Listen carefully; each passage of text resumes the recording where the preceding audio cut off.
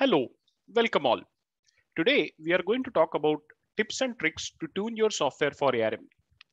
I'm sure you are either have already ported your software for ARM or are in process of getting your software ported for ARM. While porting is the one part, tuning is the second part, and which is an ongoing process and pretty complex, I would say. So how about if we can get some initial starting tips and tricks that you can explore and start with to find out how you can easily tune your software for ARM. So we are going to explore that. I'm going to share some of the tips and tricks based on my experience tuning MariaDB and MySQL for ARM. So let's get started.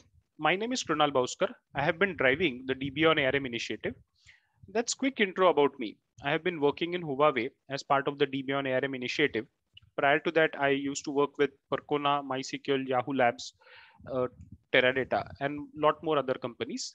I do blog and I do speak at most of the MySQL leading conferences. I have been working in MySQL space for quite some time, and current latest efforts has been to make MySQL and MariaDB and all other variants of databases optimal for ARM. So with that quick intro about me, let's talk about today's agenda. We will first see about the growing popularity of ARM, then why tune for ARM, before we jump to our final topic of why tried and tested tips to tune your software for ARM, and we'll end it up with some quick notes about future work. So we all know ARM market share is growing.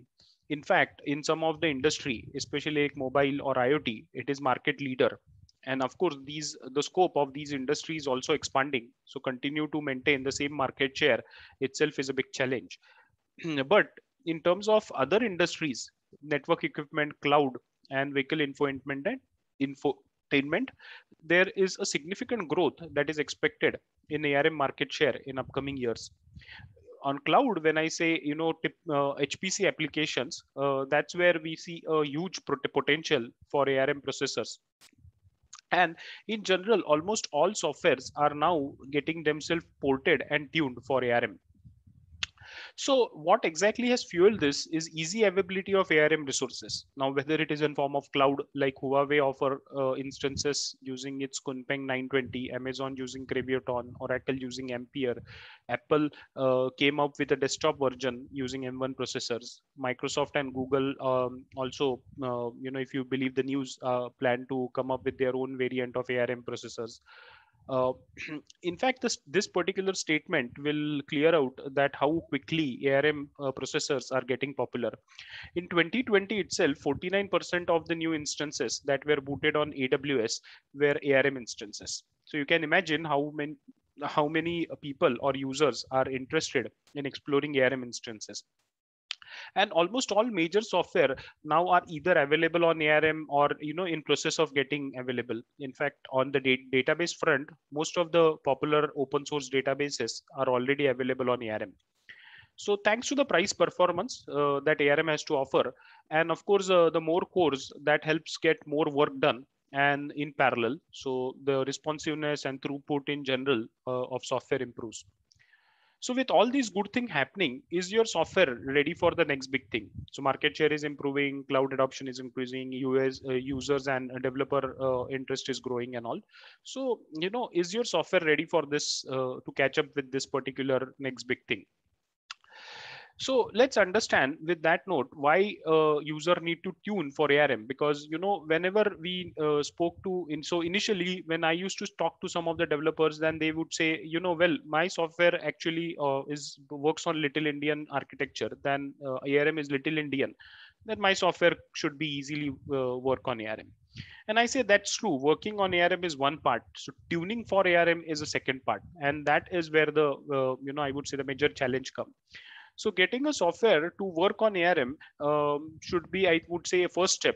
So majority of the software will just work out of box. Of course, there is no binary compatibility, so you will have to recompile.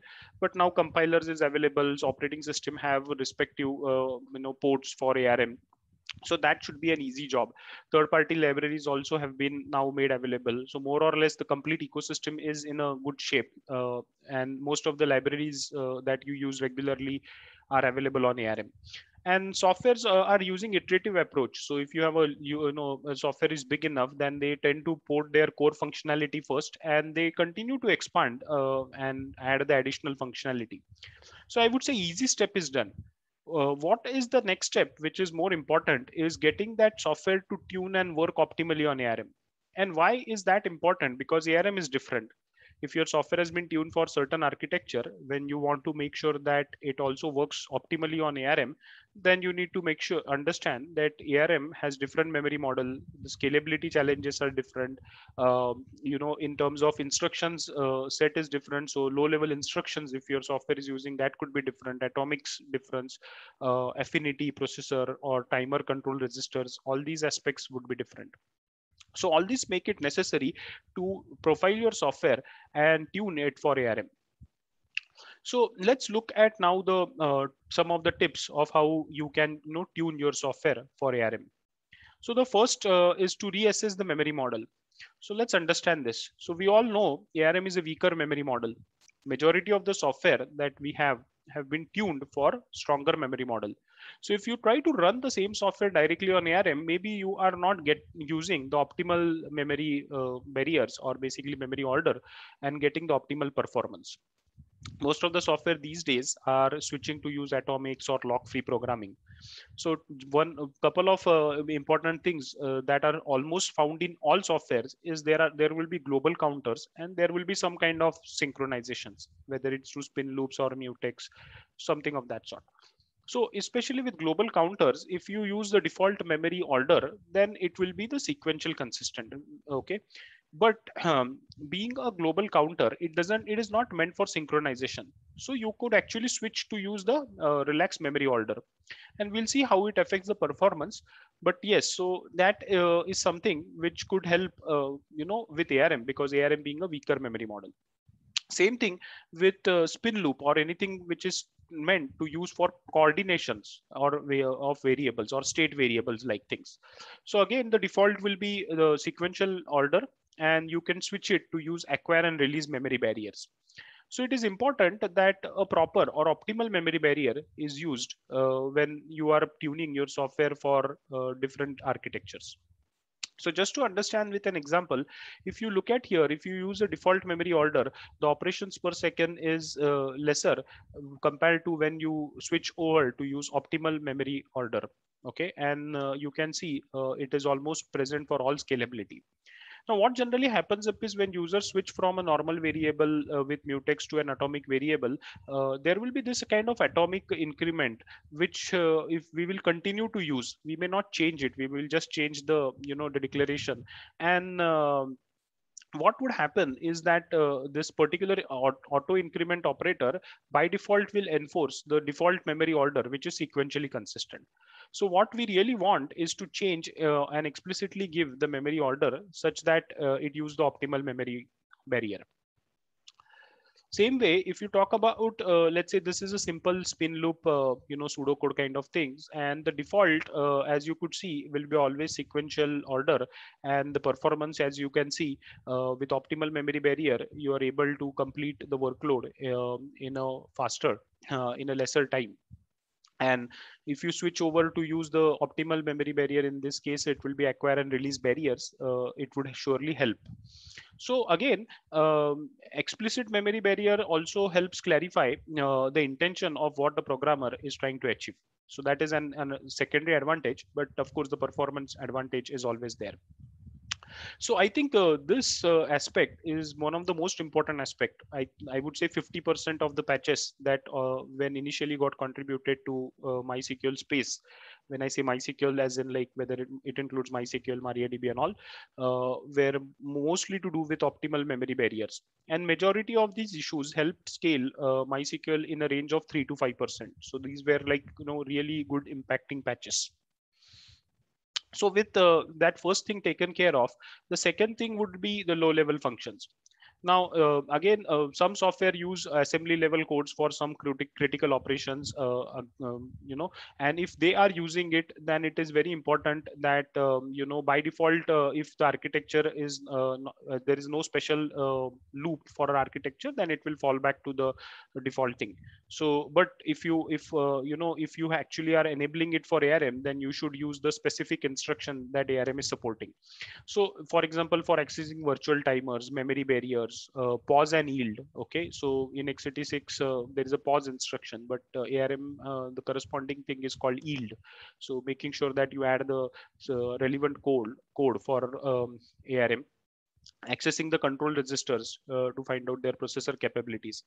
So the best way to look at it is, and the trick which I do is, whenever you get a software, just go ahead and scan for all instances which have been, for this particular string like x86-64, and see if that relevant section has been only enabled for x86-64, and the same section could be either enabled for ARM, or you probably will have to rewrite a section with a different registers or different assembly code.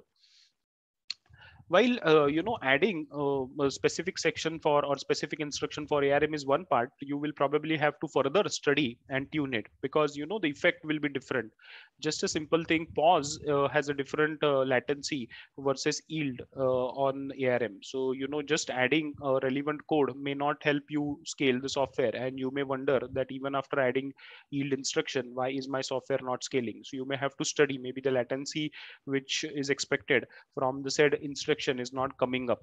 Same way with timers on clock cycles or memory barriers, or if there are logics which are specifically tied with the processor clock frequency, those kind of things. I see this is a complex things. In fact, the spin loop is one thing which we are still trying to tune. It has gone through so many variations in MySQL and MariaDB. We would not say it is perfect, the best optimal thing, but I think it is close to that. But it has taken us good time to reach there, and maybe there is still further scope of improvements on that front. Programming for more NUMA nodes. So ARM, we all know, is a lot more cores, and in terms, it get more NUMA nodes. And with more NUMA nodes, it gets its own set of challenges. So making sure that the cross NUMA moment is limited, NUMA latency, how do you handle it, NUMA thread affinity. So one small thing I want to clarify is, traditionally when we used to hit some kind of contention, whether it was IO or CPU, then we used to look at it in two perspectives. Either you solve that contention by making sure the optimal use of the resources, or you give more resources and the contention will get resolved, your software will tend to scale. Now, while this particular thing still hold true, we call that as a scalability bottleneck. Let's look at these examples. Here we actually are increasing the resources. So if you look at the graph on the left hand side, here the operations per seconds are shown.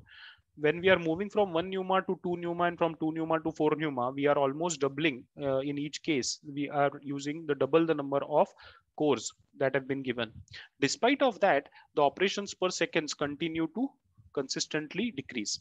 Let's look at this right graph, where we see the spin loop, or the time it takes for the workload to complete. So here the lesser is better. And as you could see here in this particular case, when we moved from 1 NUMA to 2 NUMA, the time was same. But when we moved from 2 NUMA to 4 NUMA, there was sudden increase in the time. So that showed that the contention has suddenly increased when we moved from 2 NUMA to 4 NUMA. While the scalability that we were trying on the client front was same, despite of that, why there was an increase in contention when there was more resources that were given. And all of that could be attributed because there is what we are facing is a NUMA scalability issue. Now, this is not only true with some simple benchmarks. So those were some micro benchmark. Now, this is a real world MySQL graph. So we ran a test with MySQL. And as you could see, when we moved from 28 vCPU to 56 vCPU, the performance was slightly better. But when moment we moved from 56 vCPU to 112 vCPUs, like double the number of vCPUs, the performance drastically reduced, almost by say 50%. And why is that? Because we moved from 2 NUMA node to 4 NUMA nodes. Of course, we have crossed the socket boundary too. But yes, I think these are the challenges that, what we term them as a NUMA scalability issues. So how do you solve them? But before that, just a quick note, the typical understanding, or even I used to have that before I started exploring it, that one socket is equal to one NUMA node. I think that is no more holding true. With Kunpeng, if you look at, one socket can actually have two NUMA nodes. And in fact, this is another processor from Fujitsu, where you could see one NUMA node has one socket has four NUMA nodes. So that concept that one single socket means one NUMA node is no more true. One socket could be two or four NUMA nodes also. So you need to think from that perspective, that how many NUMA nodes a particular setup could have. So how do you handle NUMA bottleneck? Now, the first important thing is making sure that you evenly distribute your memory. If you have 100 GB of memory, make sure that it is evenly distributed on all the NUMA nodes, 25, 25, 25. Localized NUMA processing, as much as possible, try to make sure that your processing threads are accessing the local NUMA memory. Now, this is going to be difficult, or you can also leave, even the OS schedulers are improving to make sure that they take care of this NUMA aspect. But yes, in some cases, if you have very critical operation, try to see if how much you could do a localized operation. Lesser cross NUMA moment. If your CPU, you can allow a thread to change the cores, but maybe you can set its affinity such that it doesn't leave the NUMA nodes. So the cores from the same NUMA nodes will be where it will get rescheduled. Something of that sort you can try out for. You can use switch over to distributed counter locks, global objects. We'll see an example of that. Even workload distribution. If you have background threads, make sure that they are evenly working on all the NUMA nodes. Like if you have 8 background threads, 2 on all, not like all 8 of them are working on single NUMA node. So in general, anything, all the principles of non-shared architectures has to be applied. So this is again a real life example. We faced the NUMA bottleneck with MariaDB 10.6. As you could see, when we moved from 1 to 2 NUMA node, we saw linear scalability with point select, or this is a read-only workload.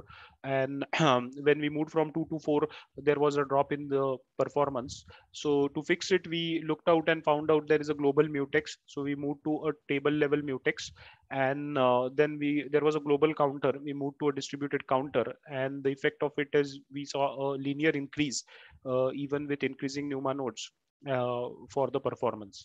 And we are sure if you go beyond 4 to 8 and 16 NUMA node, this linear increase will continue that way. So also there when you analyze the perf, some particular function may just report 1 to 2% of the overhead, but don't ignore that, because the weight graph could be quite different with NUMA.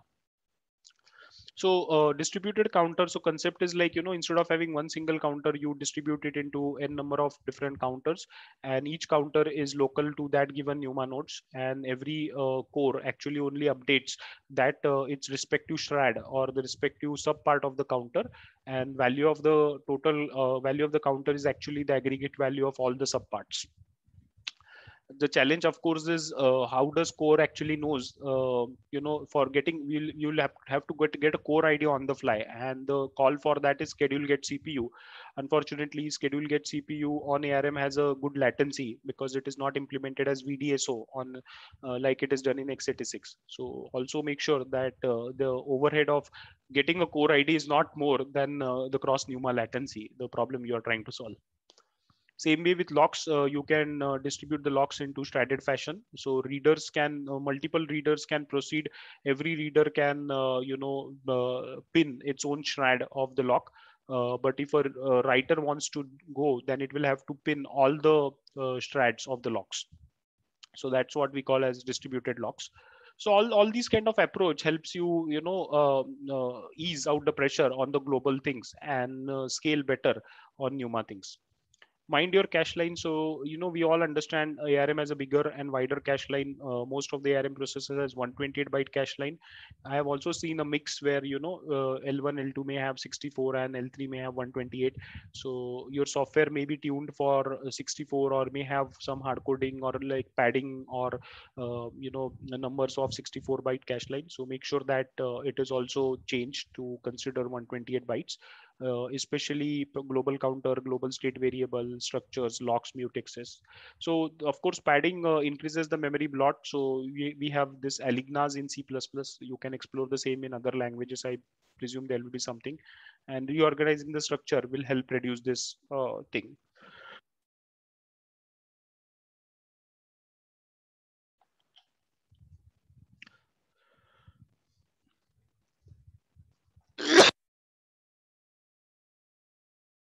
Sorry for that.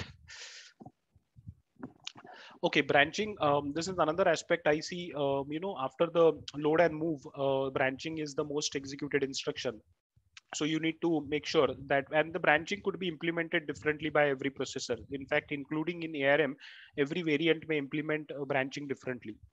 So from that perspective too, it is important that we so specify exactly of how or what is expected, so it is optimized in the same way on all the platforms.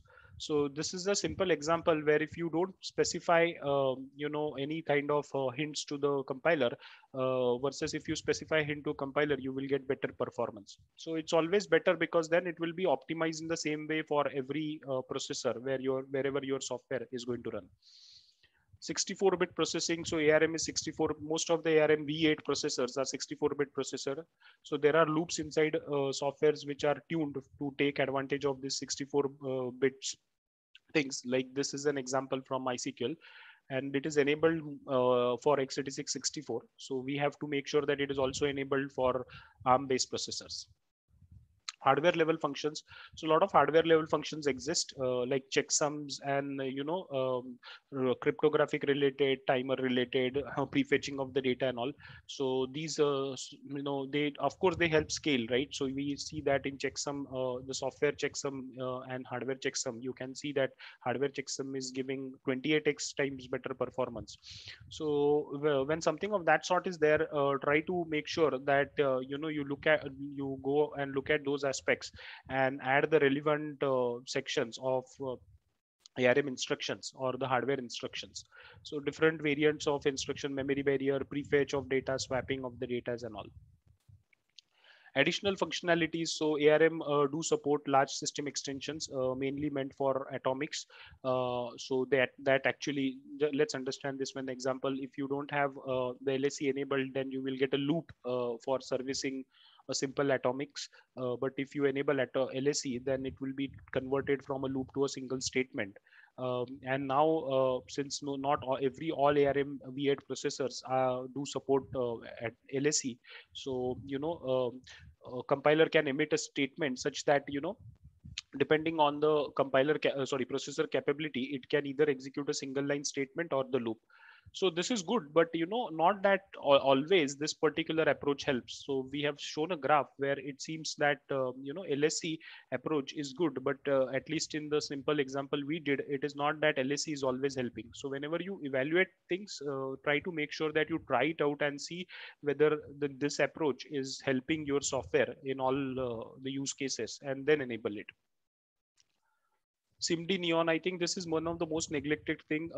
You can use it for parallelizing the things, especially whenever there is whenever, so in from a database world, if there are a lot of times when we have to map a character set from X character set to Y, so that's like a more like a parallel vectorized operation. So that's a best way to explore. Or for that matter, in PGCQL, they explored that, okay, when two numeric data types were supposed to be multiplied, the for loop, they rewrote it such using this SIMD instruction, and they got a better performance. So all these small aspect that you have to, or for that matter, page compressions, that needs to be explored. Sometime, if your GCC, most of the softwares, so if your GCC is operating with O3, by default, GCC will take care of it.